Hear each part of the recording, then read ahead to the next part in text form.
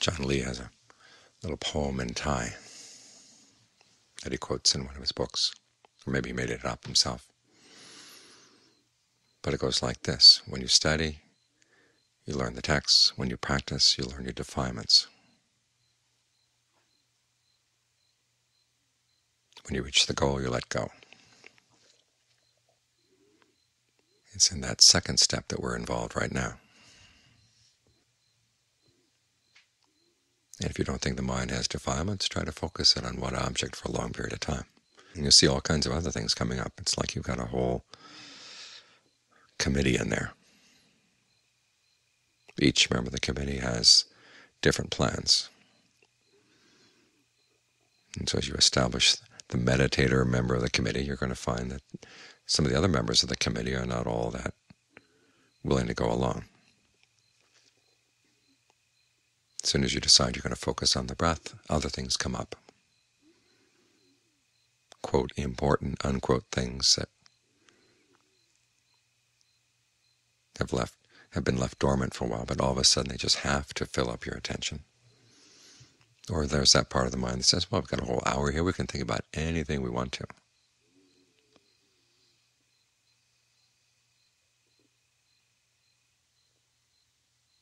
Thinking about what you want to eat, or want to look at, or want to listen to, or want to do, want to touch, want to smell. Or some old issues with people you've been angry at for a long time, and you've got a good long period here just to hash over those old issues.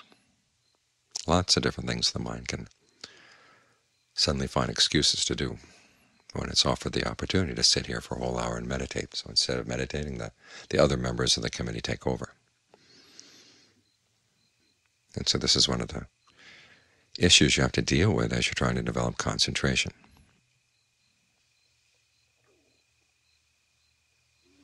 Of course, there's one way to deal with it. It was just totally to give in and say, well, I'm just going to sit here and watch whatever comes up in the mind and have choiceless awareness. But that right there was a choice, and you find that the mind will choose to have all kinds of things that it's going to follow. Nothing really new gets developed, no new strengths, no new skills get developed, except maybe for a little bit of equanimity.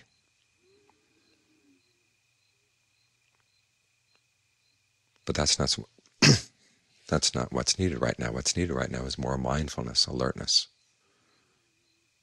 more concentration, the ability to get the mind out of unskillful mental states as they arise.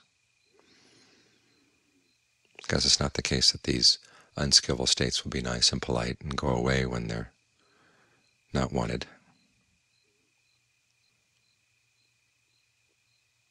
As the Buddha says, if you keep thinking these things over and over again, that's how the mind gets bent. That's how it gets inclined. These habits build up, and then they're hard to break. And you find them taking over.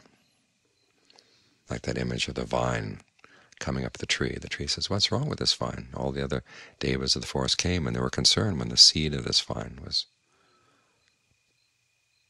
brought right next to the tree. But now that the vine is growing, its tendrils are soft and downy. And of course, eventually the vine winds its way around the tree and becomes a huge canopy and eventually pulls the tree down.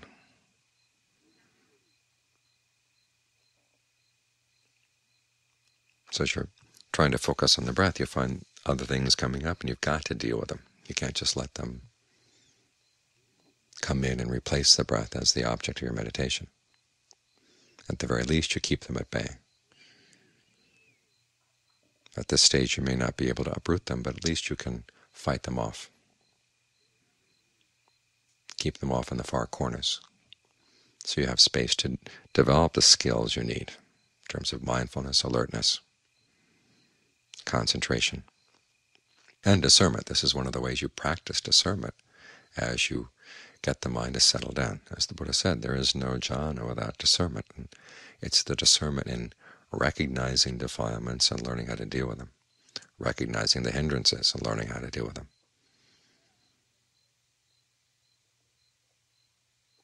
That makes concentration possible. There's a traditional list of 5 hindrances: sensual desire, ill will, sloth and torpor, restlessness and anxiety, and uncertainty.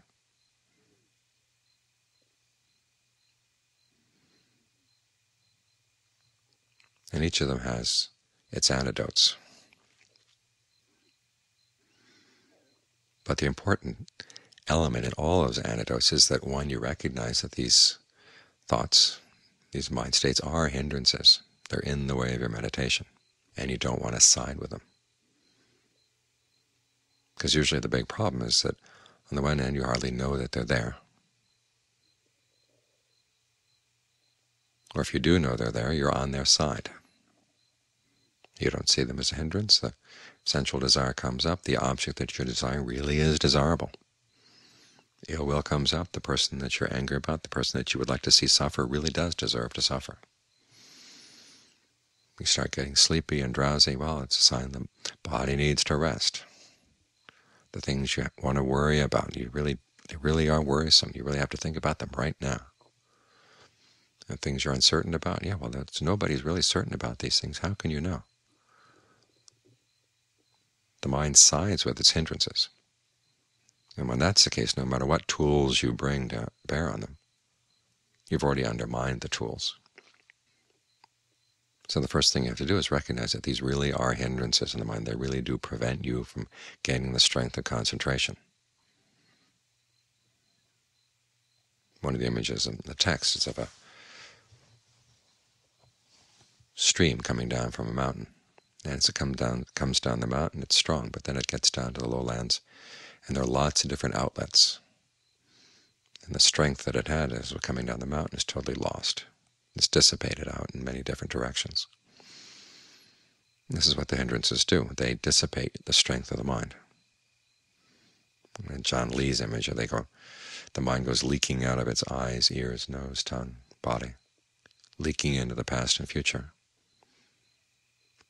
So whatever strength there was in the current of the water inside the mind just gets dissipated. So the first step in dealing with the hindrances is to recognize that they are a problem.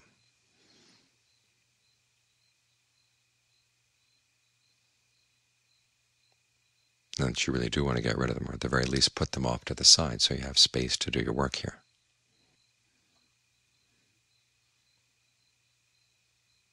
And with the first two, the techniques for dealing with them are pretty similar. On the one hand, you want to look at the object of your sensual desire, or look at the object of your ill will, and see that it really is not worthy of those mind states. In other words, you look at something you're desiring, look for its bad side, look for its ugly side, look for its undesirable side. If you're lusting after a person, first look at your own body. What have you got in this body? Full of all kinds of unclean things, as we chant. Go down the list: hair of the head, hair of the body, nails, teeth, skin, flesh. It's important that you learn how to reflect on the body in this way. Do it at least once a day, if not more often, if you find that lust is a real problem. To remind yourself that the object you're lusting for is worthy of lust only if you close your mind to a lot of aspects of the body. In other words, lust is lying to you.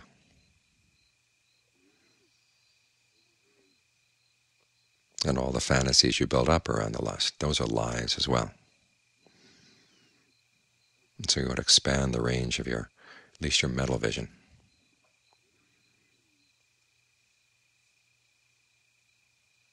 To realize all the drawbacks, first of the object, then you start thinking about the drawbacks of lust itself, all the crazy, stupid things people do, the harmful things they do because of lust, because of sensual desire.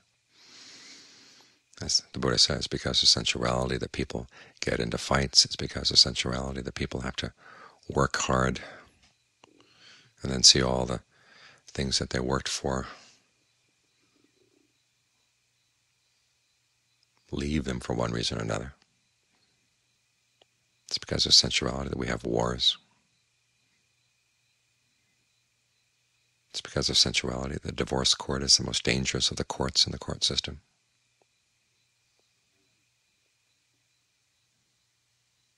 If sensuality really were good, it wouldn't be causing these things. So on the one hand, you look at the drawbacks of the object, then you look at the drawbacks of the sensual desire. And that should reduce the strength of the desire. You can ask yourself, what do you really get out of it? What do you really gain? And then make a comparison. Are the gains worth the loss?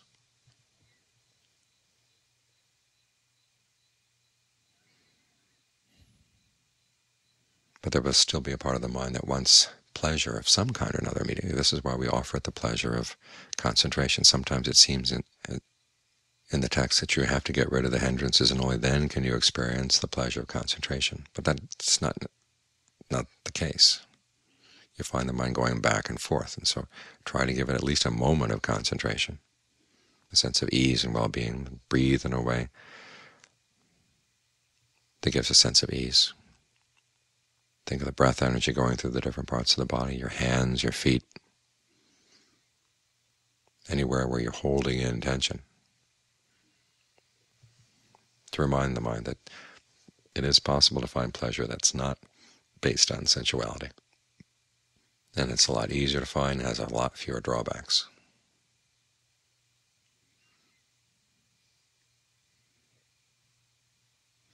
Similarly with ill will. Try to look at the good side of the person that you're hoping to see suffer. And ask yourself, are you the National Bureau of Standards deciding that certain people deserve to suffer? Even the Buddha never said that certain people deserve to suffer. All he said was that certain actions tend to lead to certain consequences. But whether the person's actually going to suffer when those consequences come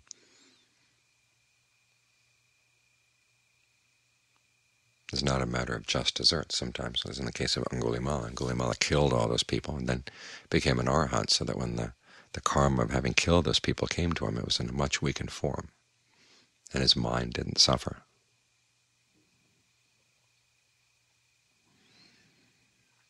And as you probably noticed, that when evil people do suffer, does it make them good?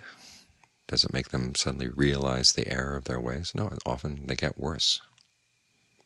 So it doesn't really accomplish anything. You don't gain anything from wishing that other person to suffer.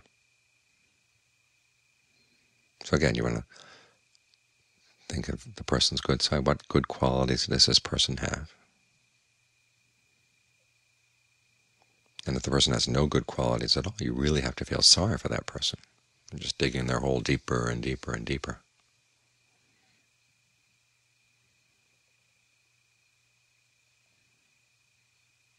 And so you have to counteract it.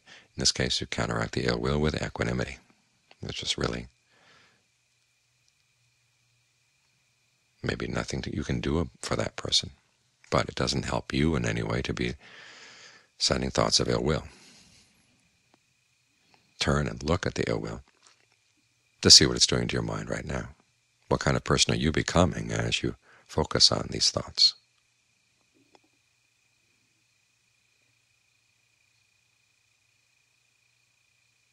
Would you like to be the recipient of someone else's ill will?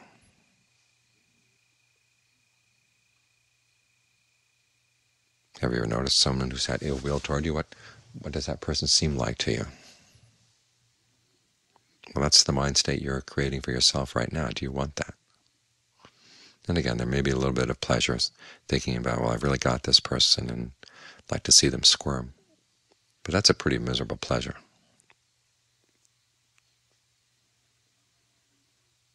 Then you try to breathe in such a way that gives you a sense of ease, fullness, well-being, that can pull you away from whatever allure that kind of thinking had.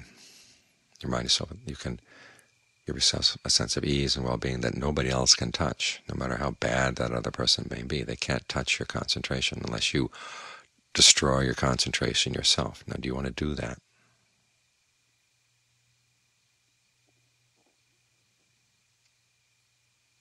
So it's a combination of seeing the drawbacks and seeing what little pleasure you get from this hindrance, combined with the ability to find a sense of well-being right now through the concentration.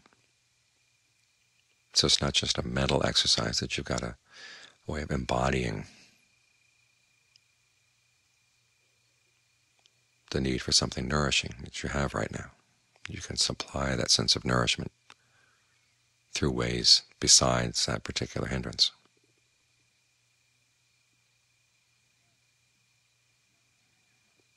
The remaining three hindrances are variations of delusion. Sloth and torpor is the one that usually doesn't have an object. It's just a sense of dullness overcoming the mind, or boredom. And the Buddha gives a long list of ways of testing it. Is this sense of drowsiness really based on a physical need to get some sleep, or is it just the mind's being bored with the meditation? Or is the meditation object putting you to sleep? Sometimes when you focus on the breath, it gets very refined, and your range of awareness gets smaller. It really does have a soporific effect. So the first line of defense, if when you're meditating you find yourself getting drowsy, change the object of your meditation. Now this may mean simply changing the way you breathe. Breathe in a way that's deeper, stronger, more energizing. Try to expand the range of your awareness, or move your awareness around.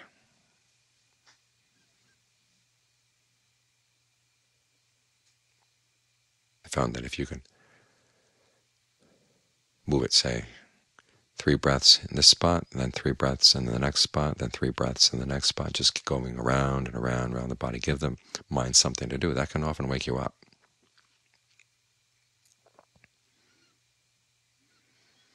If that doesn't work, then you can rub your arms, pull your earlobes, go out and look up at the sky. You can do walking meditation. And if you find that if you're walking and you're still getting drowsy, that's a sign that you really do need some sleep. But the Buddha reminds you that as you lie down to sleep, promise yourself that when you get up, you're going to get right up. You're not just going to turn over and have an extra 10 minutes of snooze.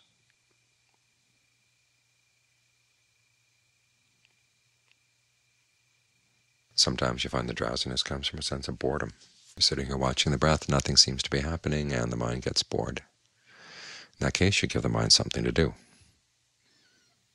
Again, go around surveying the breath energy in the different parts of the body. Where do you tend to hold it in? Where do you tend to block it off? Where does it get tense?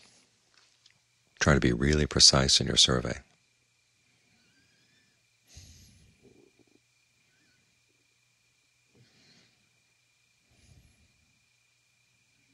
You can think of the bones in the body. Make a mental survey. Where are all the bones in your body right now? Start with the bones of the tips of the fingers, work up the arms, and then the bones of the tips of the toes, work up the legs, up the back, through the neck, into the skull.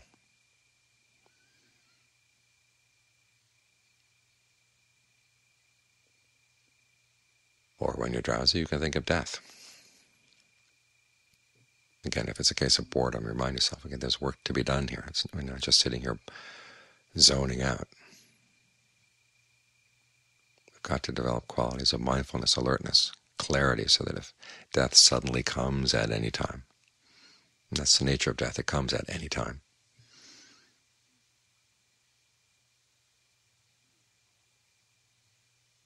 at least you go with a sense of clarity.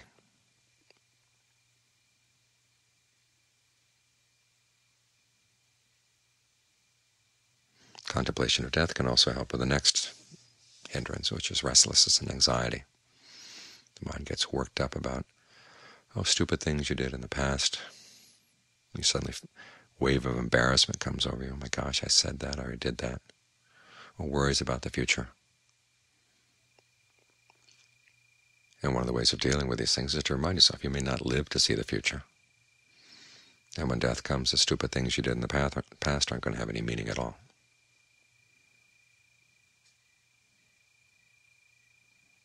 Otherwise, something you're worried about in the future, you remind yourself you don't really know what's going to happen in the future. But you do know that you'll need extra mindfulness, extra alertness, extra concentration and discernment to deal with whatever problems come. When aging comes, illness comes, death comes, you're going to need these qualities. Society collapses, you're going to need these qualities.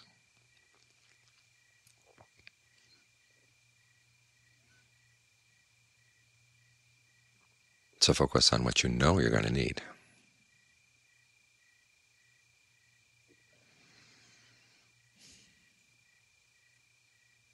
And then again, reward the mind with a good bout of comfortable breathing. Because a lot of times the restlessness comes because you're feeling frazzled. Your nerves are overexcited, so they need to be soothed. So use the breath to soothe all the nerve endings. Just hold that image in mind.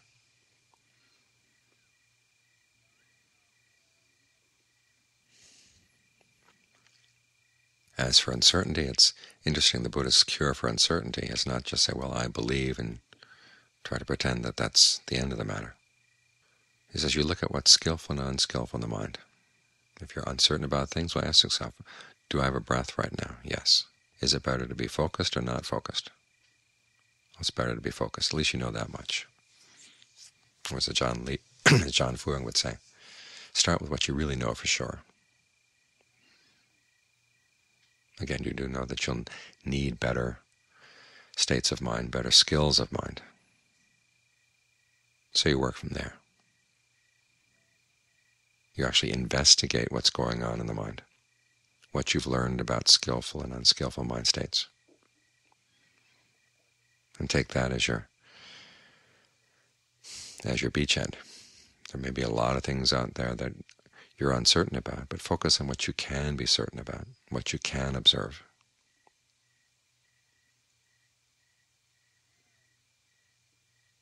And build from there. In each of these cases, there's a certain amount of analysis that goes on to see the drawbacks of the hindrance.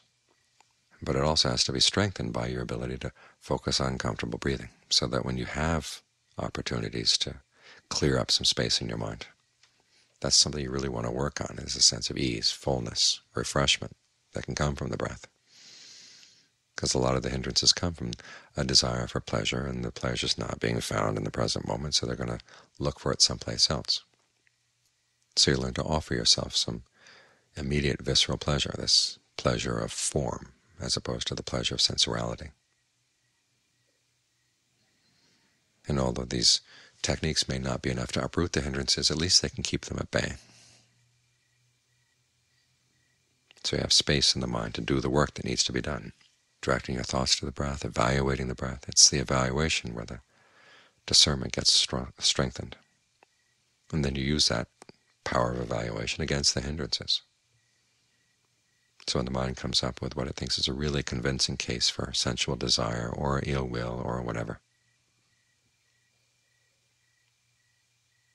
you can come up with a convincing case against it. Because sometimes it's enough just to note the fact that the hindrance is there, and then it'll go away. But there are other times when we really do need to analyze it, to get a sense of the drawbacks.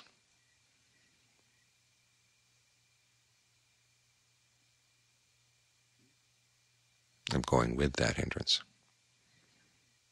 So you need the techniques of seeing the drawbacks, you need the techniques of working with the breath. But above all, you need to remind yourself that the hindrances really are problems. And when a particular hindrance seems really convincing, you have to remind yourself, because you're in a state of delusion.